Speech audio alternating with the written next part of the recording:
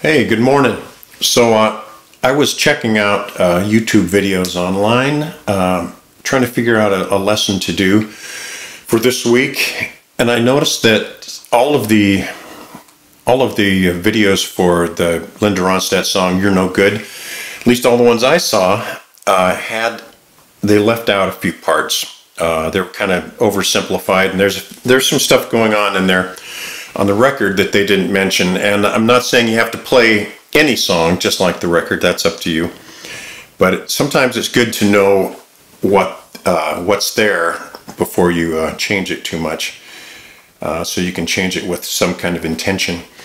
Anyway, so let's get into "You're No Good," 1974, Linda Ronstadt.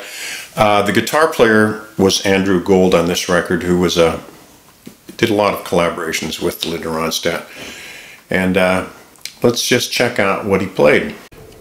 Okay, the first thing you're going to hear in the song is the electric piano, and that was also played by Andrew Gold. He played guitar, electric piano, and drums on the song. Very busy guy. The second thing you hear is the guitar coming in, playing a B-flat minor 7th, and then to an E-flat major with the B-flat and the bass in the root.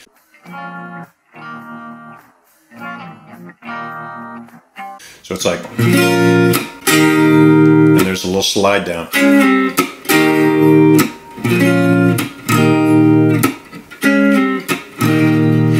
And that only happens, you only hear that once.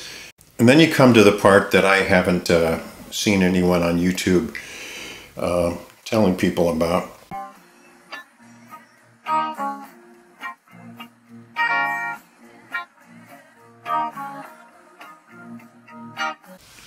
And that is a B-flat minor with this rhythm.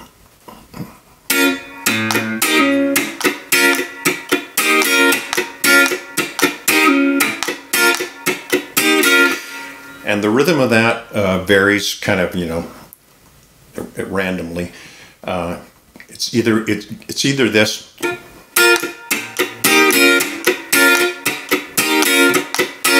or it's this.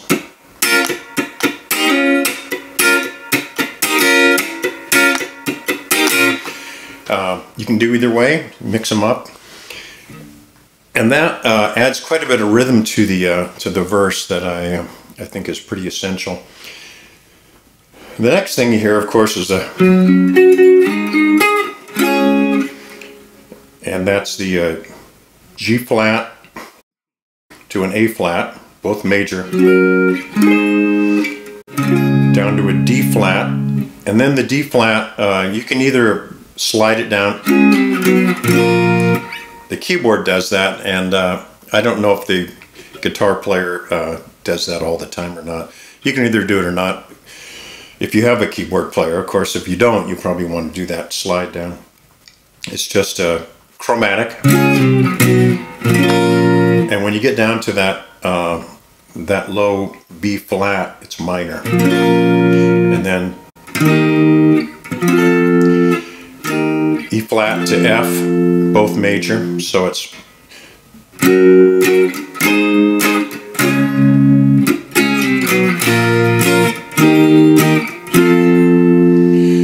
then after that, of course, you're back to the verse.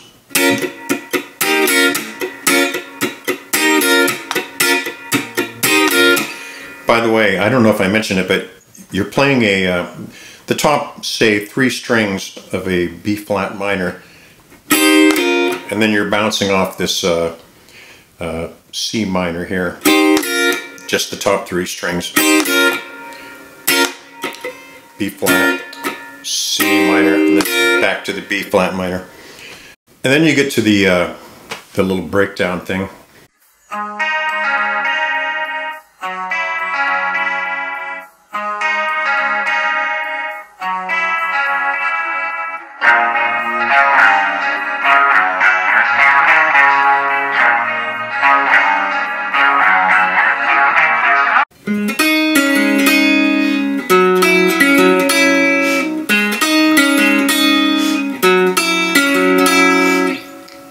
That's just 3 strings. The first one is the 6th fret on the D and G, plus the 4th fret on the B, with that rhythm.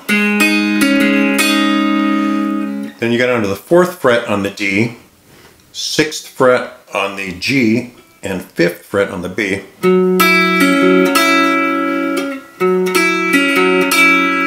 Okay, pretty simple. And then after that, of course, you have the while one guitar is playing that thing, the other guitar is going.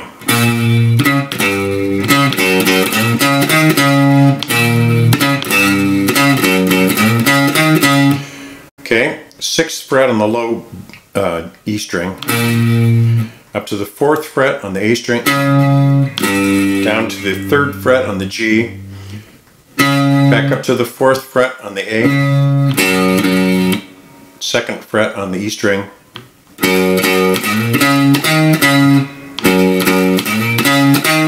you're sliding from the 4th to the 6th there. So,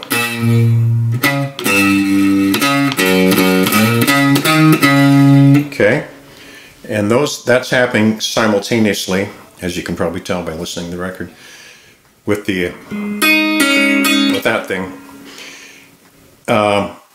And then you get to another part that I think is kind of important in this song, which is the when you get to the actual solo per se,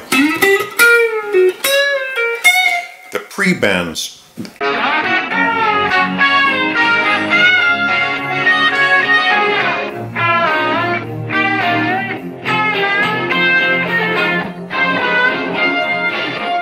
I think their pre-bends are really important. That's what makes it sound so cool. And it's just, you slide up to the 13th fret on the D string, and up to the 11th fret on the G. So you're pre-bending it one full tone, 2 frets basically. Right?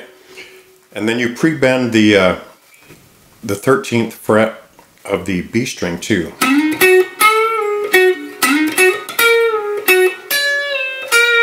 That's only a half step bend.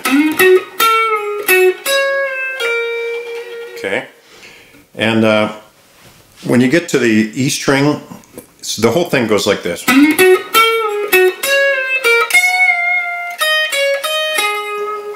Right? So pre-bend all those.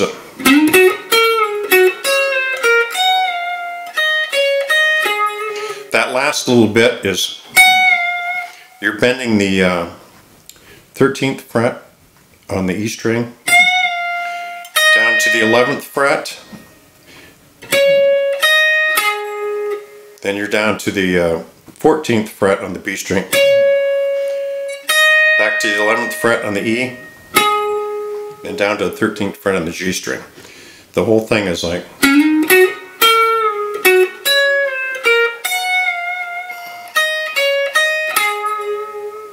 and the end of the solo was like,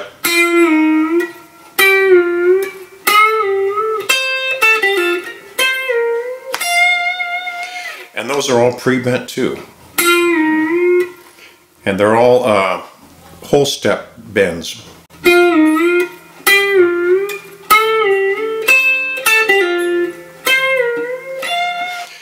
Okay, the first one is the 8th fret of the G string. You're just pre-bending it, relaxing it down to pitch, and then bending it back up to where you started. Then you go up to the 10th fret and do that again.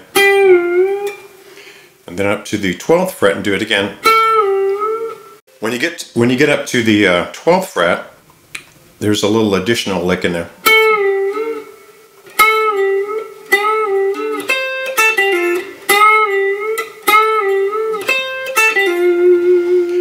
And then up to the, the 15th fret,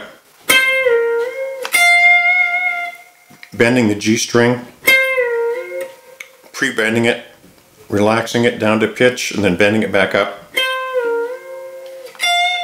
And then hitting this F note, 13th fret on the high E string.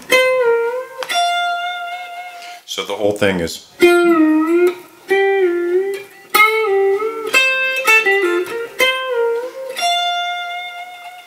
So the rest of the song is pretty much pretty similar to that.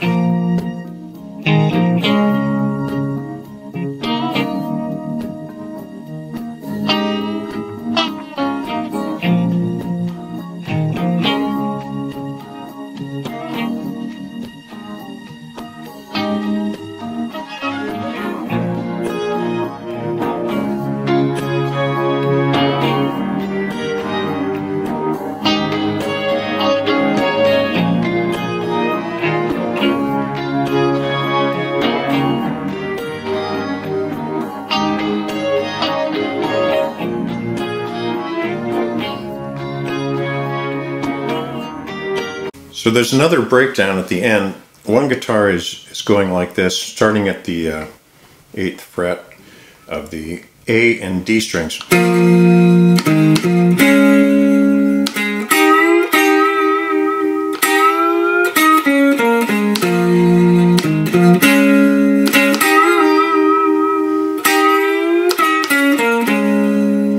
Okay, so you're starting at the 8th fret of the A and D strings, going down and back up. So you're going down to the 6th fret on those same two strings and back up. Then you're going up to the 6th fret of the D and G strings, and from there you're doing a bend on both the B string 8th fret and the G string 8th fret at the same time.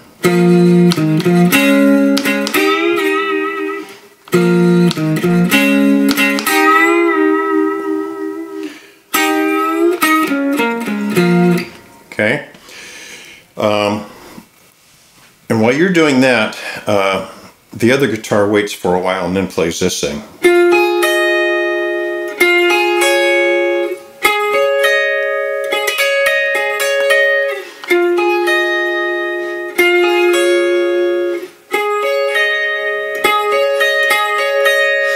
Now that is just, you're playing 10th fret on the G string, 9th fret on the B string, and 11th fret on the high E string. Then you release this high E string down to the 9th fret, so it sounds like. Okay, then you go up here, 13th fret on the G string, 14th fret on the B string, and 11th fret on the high E. So that's the whole thing.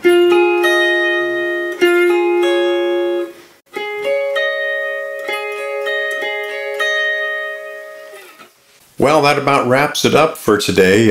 Go ahead and sign up and, you know, all that stuff, as you've been told a million times by people. And if you have any questions about this lesson, let me know in the comments. I might revisit this if there's anything people want to know, more detail maybe. Okay, thanks, and I'll see you next time.